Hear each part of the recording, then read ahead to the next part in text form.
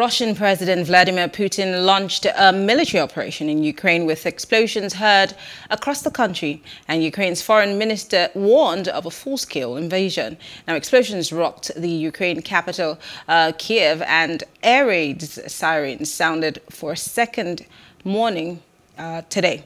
Now, as it was reported that Russian troops had advanced just 20 miles outside Kiev, the development comes after weeks of intense diplomacy and the imposition of Western sanctions on Russia failed to deter Putin, who had massed over 150 troops, or 150,000 troops, I beg your pardon, along the borders of Ukraine. Now, Russia had demanded an end to NATO's eastward expansion and said Ukrainian membership of the US-led Atlantic Military Alliance was unacceptable. Well, joining us to speak more on this is Justin Higgins. He's a former US policy advisor. Thank you so much, Justin, for joining us. Thank you for having me, Marianne. Great.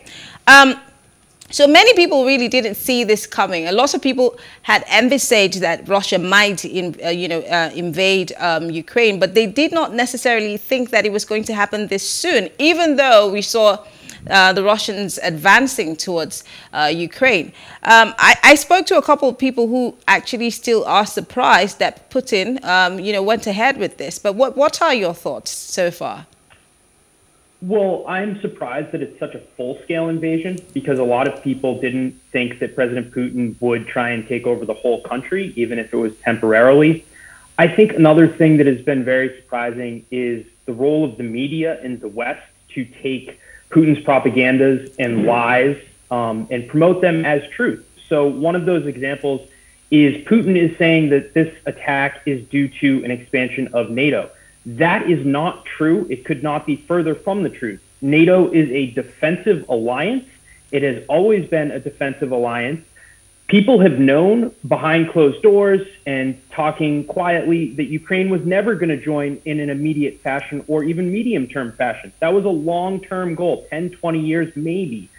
Putin is invading, and it's a stark example of imperialism. He is killing men, women, and children to just gain some power for his country, and it is despicable. Now, many wonder why, Vladimir Putin is so eager to, invade Ukraine and dethrone Zelensky, knowing that there's so many economic sanctions that will come. Or could it be that, he had been planning this for 8 years, like many people have said, and he's ready for whatever sanctions will be coming? So I think it's both, Marianne. Those are two good points. First, he thinks that the United States is in decline, which if you look at how the United States and the West has really rallied behind the United States, could not be further from the truth. Second, he has built up a storage of $650 billion in cash that he can use to withstand the pain of economic sanctions. And then third, he didn't want Ukraine to continue to get economic development, continue to try and create a better lives for them and their families through getting closer to the West. So he viewed it as sanctions won't hurt, number one. Number two, the West is weak. Number three, I need to act now or Ukraine will eventually be in the EU and there will be nothing for me to be able to do to stop this. But we hear of protests across Russia, meaning that a lot of people are not necessarily on his side. But again, he's made people to believe that, he's trying to save Ukraine. He's trying to bring them some sort of a good life. But that doesn't seem to be the case, as Russia has already lost about 450 soldiers as of today. Yes, well, Russia doesn't have shows like Plus Politics or CNN in their state. They don't have free and independent and critical media of the government. What they have in Russia is a large propaganda apparatus. So people in Ukraine are fed Putin's lies that Ukraine is filled with evil people and that Ukraine is going to aggress on Russia. And a lot of the people believe that. However, not everybody. Ukraine and Russia are very close culturally. Russian culture comes from Kyiv in a lot of ways. And many Russians, most Russians, don't want war. They don't want their sons dying on the battlefield, and they don't want their sons committing war crimes by killing women and children for absolutely no reason. Interesting. Let's look at some of the statements that Vladimir Putin has made, especially talking about other countries. He's warned, I'd like to quote him directly, that there will be severe consequences if anyone tried to get involved. But we also heard as of yesterday that 7,000 troops were sent from the US into Europe, even though we're not certain if they will turn to boots on the ground. So those will definitely not turn to boots on the ground. There will not be any NATO forces in Ukraine. That is full stop. That will not happen. What Putin is trying to warn against, and he's basically alluding to potential nuclear war for people that get involved in Ukraine, is he wants to prevent his most costly reality from coming true, which is the UK, France, EU countries, Germany, the United States, setting up a long-term and robust counterinsurgency. That means giving Ukrainians who are fighting for freedom, who are fighting for economic development, who are fighting against imperialism, the weapons they need, the medical supplies they need, the food they need to be able to kill as many Russians as possible and make it painful for Putin. So you have some in the U.S. as results of his comments not wanting to maybe send the weapons that are needed by our Ukrainian brothers and sisters, by these Ukrainian freedom fighters, by these heroes in a large way, because they don't want to piss off Putin. But the reason why his threats really won't work is Russia is much weaker than it was in 1963 when the United States stood up to Russia, when Russia tried to invade Cuba and put nuclear weapons in Cuba. So we've done it in the past when Russia was a much stronger country. Now Russia is very much on the decline, and we are very much more powerful than we were back then. So we will stand up to Putin, and the U.S. Congress and President Biden will eventually send Ukraine the weapons that they need. So we're hearing more sanctions coming. We heard Boris Johnson with his own sanctions. We heard the President of the United States yesterday. But in terms of international laws, President Biden had said that Putin here in this case is the aggressor, meaning that the people in Ukraine they just woke up to this invasion. So does all of what he's doing right now amount to war crimes, and will he be tried in that regard, maybe in the future? I will leave that to the legal experts, but I do think that there is going to be a strong push from the UK. You mentioned Boris Johnson.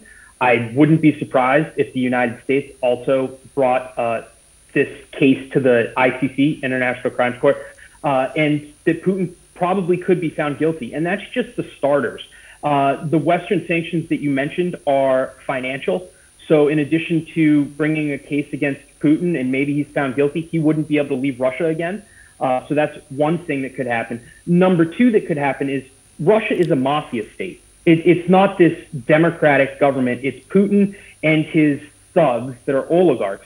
So the second form of sanctions could be to freeze all of the oligarchs' assets in countries like the UK, United States. The third step could be not only to kick their kids out of Western schools, which needs to happen tomorrow, but kick their kids out of these countries.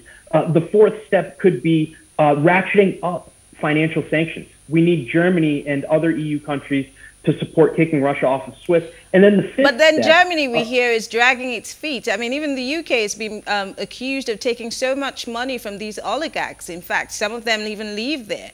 So is it going to be easy for them to, swiftly get into action? No, and you're right. The UK should have acted, Marianne. They should have acted years ago. They should have clamped down on these oligarchs because the reason why it's going to be difficult is it will create some financial pain. Americans are ready. A recent poll showed that a majority of Americans are willing to pay a hefty price to support the democracy in Ukraine, even if that means higher gasoline prices at the pump. Germans don't appear to be ready. The government in Germany, it's disgraceful. It's despicable. They are worried more so about their the highest standard of living, the best economy in Europe. They're worried more about that than actually fighting for democracy, fighting for people who are fighting for economic development and freedom. So it remains to be seen whether the German politicians are going to continue to be weak and put money over everything, or whether or not they are going to actually stand up and do their responsibility, which is to hold Putin and Russia accountable. Now, we hear that the Russians have one way or the other, not necessarily been able to win the airports, which was their targets, to take over. We saw that the Ukrainians fought really well to be able to keep the airports. But then it doesn't in any way mean that the Russians will stop advancing. Now, if we're talking about probability here, now, if they were to take over, Ukraine and one way or the other depose Zelensky, does this mean that Ukraine will be on its own? Does this mean that the West has failed Ukraine, being that they have been declaring their support in the past years for Ukraine, and now Ukraine needs the West the most, but then we do not know. Can we say that the West must have failed Ukraine? The West needs to provide more weapons today, not tomorrow. Russia has invaded with a third, so 50,000 of the 150,000 troops that you mentioned to start the segment. If Russia were to put in all of their troops, they could take over Ukraine. That is a reality of the situation. It's unfortunate, but it would happen. In addition to that, the West would not have failed if the West basically supports the guerrilla warfare and freedom fighters in Ukraine that will remain. So if Russia were to take over Ukraine, that is not the end of the fighting.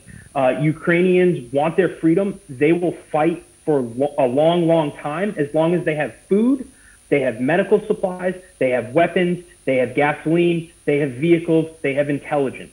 So that is incumbent upon the West to basically support these counterinsurgencies, these guerrilla war fighters that you see all throughout all of these different types of conflicts. And if Ukraine can keep it up for a year or 2 years with the support of the West, it will create enough dead Russians sent back to Russia in body bags where Putin will have to stop this invasion. So the West won't fail. The only way the West fails is if they do not support Ukrainian freedom fighters and Russia is able to essentially end the fight.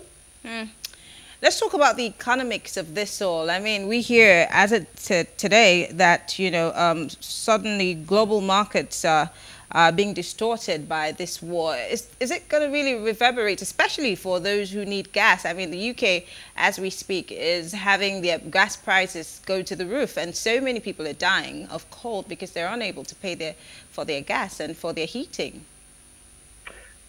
So I don't know. Personally, I'm taking a more maximalist approach. I think that the UK, Germany, US should sanction Russia gas and oil. I don't think that that is going to happen. So there will be financial pain. Markets will be hurt. As you saw, the Russian markets immediately dropped 33% 2 days ago. They rebounded 22% yesterday. Same thing happened with the United States markets, not nearly as bad. I think we lost 2 or 3%. And we've started to rebound. That is because the West does not want to put in these economic sanctions that target oil and gas. So there will be pain felt because, as you know, this is happening everywhere, all over Africa too. Supply chains are stressed, inflation is rising. So this type of conflict will exacerbate that, but I don't see any type of global depression or any type of massive economic impact happening based on the unwillingness of the West to move forward with tough sanctions that are required. Let's talk about the legacy that Putin will be leaving for himself after all of this is done, depending on which way it goes. Many are applauding this, some others are frowning at it. But then there was a quote released by the Daily Mail today by Professor Mark Galasty. I hope I got his name right. Now, he's saying, he's actually the Russian president's biographer, and he did say that President Putin is not a mad despot, as we all think he is, but that he's evil. And this is coming from someone who's his biographer. I would be scared to say that, but then this is what he put out on the Daily Mail today. What legacy do we see Putin leaving behind? And might this one way or the other threaten his presidency? So Mark Galati is a very well-known, respected Putin historian, Russianologist. The legacy of Putin will be, number one, a murderer. He's done this in 2008 in Georgia, 2014 in Ukraine. He's doing it again, killing innocent women, men, and children for no other reason than them wanting to not have to deal with imperialism. So that's number one. Number two, though, if you take that aside, put that away for a second, his legacy is going to be making these Eastern European countries that weren't members of NATO, that were kind of in the middle between Russia and the United States, much closer to the United States. We can look at Sweden. We can look at Finland. They are now talking about potentially joining NATO. The support of Russia in those countries has plummeted. Look at what he's done to Ukraine. Before 2014, Ukrainians didn't really have ill will towards the Russian government or towards Russia. Now they do. They're fighting to the death to prevent Russia from influencing their country. President Zelensky, who's on the screen right now, is very, very brave. That's because he has citizens that really hate Putin and hate the Russian government. So at the end of the day, that's going to be Putin's legacy, is he made all of these Eastern European countries that were kind of in the middle between the United States and Russia, he's made them much closer to the United States and much closer to Western way of life. You said earlier on that, you spoke especially for the US, saying that, there might not be boots on the ground, but there are people who are saying that this might just become another world war. And I'm wondering, is this what the world needs right now? Yesterday, just before the Europa League game between, I think, Napoli and FC Barcelona, they held up a banner saying no war. A lot of people are really scared. And I know that, for Nigerians, Africans are stuck right now in some bunkers or underground places in Ukraine, and they're unable to leave that country because they're afraid that if they get into a flight or a plane, it might be shut down. What's the guarantee that this might not become a full-scale war? Well, there is never a guarantee, but as long as Putin doesn't attack NATO countries, I highly doubt that this becomes a full-scale war. You have other people who just want the United States and West to let Putin do what he's doing and not confront him. Those people, if they got their way, they would be living in a world that is just dark and controlled by authoritarian regimes like President Putin and President Xi in China. Because, Marianne, the reason why this is important, not only for the people in Ukraine, it's important for the people in Nigeria, the people in Kenya, the people in the United States, because it sends a message to countries like China and countries like Russia. If you try and take over property or land that is not yours, if you try and invade Taiwan, if you try and invade a place in Africa or a place in the United States, not only will there be a military consequence, but the Western world and countries that actually represent the rules of order, they will stand up, and there will be a very, very stiff and clear economic consequence for your invasion. Imperialism is not the way of the world anymore. So standing up to Ukraine shows these authoritarian leaders in other states that imperialism will have consequences. You see, you tell me that, standing up for Ukraine is sending a message, but is it really sending a message? Because I heard an argument today on London radio where they were asking, do these sanctions really work? Because it doesn't seem like it's a deterrence of any sorts. We're seeing China and Hong Kong deal with the same issue. We're seeing Japan do the same thing with Taiwan, just as you said. Are they really working? Because I'm really not sure if they are. Sanctions from one country alone will not work. Sanctions from the world, and we are just at the start of these sanction regimes. So if they do continue to get more difficult and tougher, and if Europe follows the lead of the United States and we work together, you see Japan, you see Taiwan, you see other countries in the Asia Pacific also joining these sanctions regimes. In a year, in 2 years, in 3 years, Russia's economy will be decimated. So that's the long-term goal. But how many people have to suffer before these sanctions begin to work? I'm just being realistic here. We've seen fathers, separated, men separated from their families from the ages of 18. We saw the martial law in Ukraine. So the women and the children were allowed to go into hiding, but the men were all given arms to fight. But then how many lives have to be lost for these sanctions to really gain grounds or, force something to happen or force the hand of these dictators? Well, the way to force the hand of these dictators, Marianne, with a bully you don't negotiate, you punch them in the face to get them off your back, is to give Ukrainians Stingers. That's advanced U.S. military weaponry so that they can shoot down helicopters and planes. It's to give them Javelin so that they can continue to shoot down tanks. It's to arm them. It's to give them medical supplies. It's to give them food. It's to give them the equipment that they need to kill as many Russians as possible for as long as possible. That is the way to get Russia to back off immediately. The sanctions, even if Russia backs off, they're going to be here. They're going to be here for years. So Russia will feel this pain 3, 4, 5 years down the line. But I agree with you. You can't just do sanctions. You need to also give Ukrainians the ability to kill as many Russians as possible, as quickly as possible, in a sustainable manner. And that is what the West and U.S. needs to do. If they don't do that, then they're failing Ukraine. Well, Justin Higgins is a former U.S. policy advisor. Thank you so much. Always a pleasure to have you. Thank you, Marianne.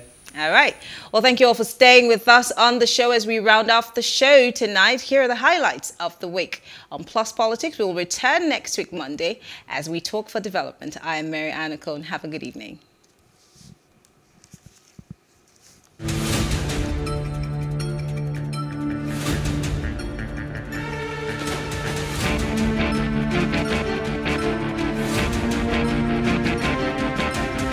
If not probably the third largest ethnic group in the country, which are the Igbos. I think for equity, fairness, and justice, regardless of where I'm from, I would like to see a Southeastern president emerge. I believe it's going to create a lot of calm. It's going to give a lot of people the belief that we are running an entity called Nigeria, that every single block matters, and the affairs and the concerns of every single block matters. The agitations that we see across the country, especially in the Southwest, is nothing but the fact that they feel like they're not part of Nigeria. And that is why every single day people talk about leaving this country or trying to secede from this country, even though there's no clear plan on how they're going to do it. In my opinion, one of the best ways that we can resolve these kinds of agitations is to allow everybody have a say on the table. The party is disunited because of the attitude and the modus operandi of the Minister for Transportation. Emeka has no problem with anybody. Nobody has anyone with him. We have a problem with the Minister for Transportation, whose modus is very faulty. If he decides to correct himself and come to the negotiating table, then everything will be okay. It doesn't lie in the mouth of Emeka to call for that. The commission, as a commission, does not have the constitutional and legal virus to postpone the 2023 election. This is because Section 132, subsection 2, and Section 178, subsection 2 of the Constitution have already pigeonholed the period within which the country must conduct the election.